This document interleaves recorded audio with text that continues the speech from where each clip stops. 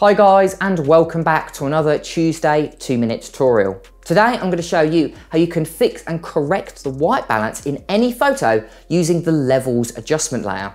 And I'm going to start right now.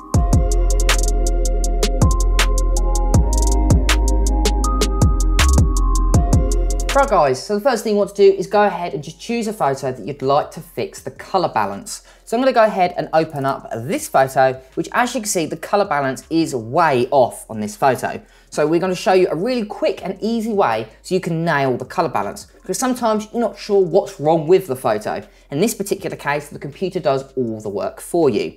So once you've opened the photo and you've got your background activated, we want to go ahead down to our bottom right hand corner and we want to choose the levels adjustment layer. So I'm going to go down to our bottom right hand corner and I'm going to go ahead and choose levels. Now in the levels adjustment layer, we want to leave all of the actual histogram information alone. What we want to do is actually use on the left hand side, we've got these 3 eyedropper tools. And the middle eyedropper tool is the one we're using, which is called selecting the grey point. And a grey point is a way of measuring color balance in a photo. You might have heard the word grey card. That is the physical version of this particular adjustment layer. So what I'm going to do is I'm going to go ahead and click on that icon, and now we need to find something that's grey.